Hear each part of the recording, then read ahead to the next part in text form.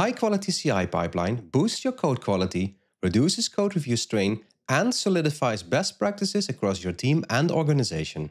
I'll show you how to set up a sleek, modern CI pipeline for Python with the latest tools.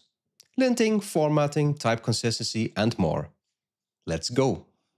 Here is a completely empty project that we will be building out. First, let's create an empty project with UV in it.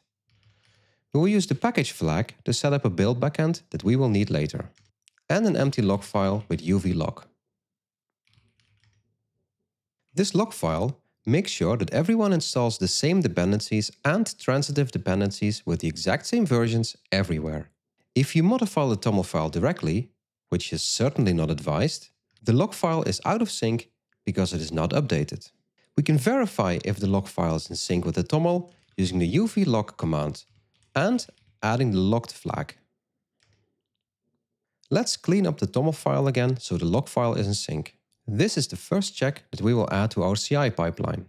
Let's create a GitHub Action file at .github/workflows/code-quality. Now, since I want my code checks to run in parallel, I'm going to abstract away the installation of UV to a composite action. This allows me to refer to the action as part of the steps within a job. Nice! Secondly, we can add a linter to make sure that everyone uses the same code quality standards. Linters can check if your code has docstrings, type hints, doesn't contain any secret values, it can check cyclomatic complexity and much more. There are quite a few linters, but the most complete and fastest is Ruff. To check if the project is up to par, we can run UVX Ruff check. This will report all lines that violate a rule. And we can add it to CI.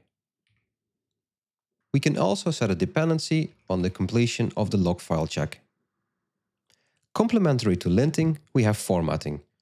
This checks how your code is visually structured, such as sorting of imports, double quotes or single quotes, line length, backslashes or parentheses, etc. With UVX Ruff format, we can completely reformat our code to be fully PEP compliant. As of recording this video, format does not take into account import formatting. However, the fix flag of the Ruff check command can help us there. Ruff makes sure that all the imports are sorted correctly. If we want to check if all files are formatted correctly, we can run UVX Ruff format with a check flag. So that is the next step that we will add to our CI pipeline. Next up is type checking. Since Python is a dynamic language and type hints are, well, hints, it is entirely possible to write good type hints for a function but still ignore them. For example, I can write a function that hints at a certain return type, but instead returns something completely else.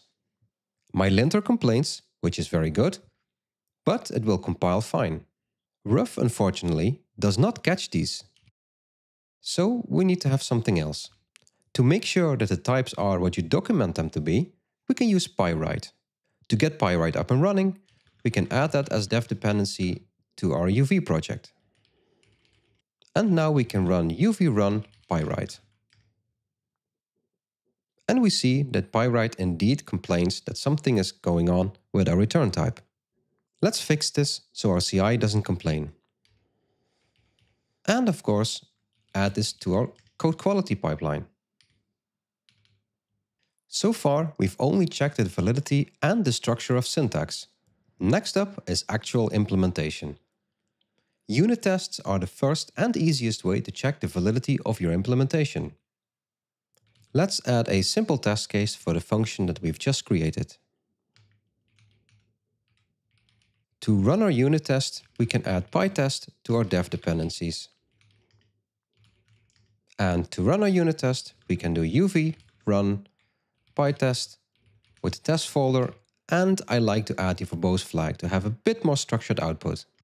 Additionally to just running unit tests, we can also track the code coverage. For this, we can add Pytest conf to our dev dependencies and rerun our test command with the conf flag. It is also possible to generate an XML file from your coverage report. This XML file we will need later to upload it to codeconf.io. First, let's add this to our CI pipeline. As a bonus, it is also optional to add a durations flag, which prints out the timing for each test. Lastly, it is nice to check if our project can actually be built into a wheel. As we speak, the latest version of UV sets up a build backend if you use the package flag, which is what we did. That means we can just run UV build, which creates a wheel file for us in the dist folder. And let's add that one to CI as well. The CI pipeline is nearly complete. I just want to show you how to set up the uploading of the code coverage file to codeconf.io. If you navigate to app.codeconf.io, you can log in with your GitHub account.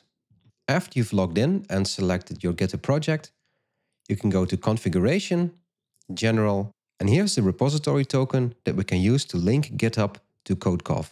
So copy this token, go to your GitHub repository, navigate to Settings, Secrets and Variables, Actions, and then you can add your token as environment secret here. After you've done that, the only thing that is left to do is add a small step in our CI pipeline that uploads the code coverage report to codeconf.io. And with this, our CI is completed. If you then navigate back to your GitHub repository, navigate to Actions, and one of the commits, you can see a CI pipeline that does exactly what we've told the YAML to do. And that's it! With this CI pipeline, you've set up a reliable process to make sure that your code is clean, consistent, and tested at every step. By automating these checks, you're freeing up time for deeper code reviews. With tools like Ruff, Pyright, and Pytest, you're well on your way to set up a seamless CI pipeline. Thanks for watching, and feel free to subscribe if you found this video helpful. If you have any more questions, let me know in the comments and I'll do my best to answer them. Happy coding!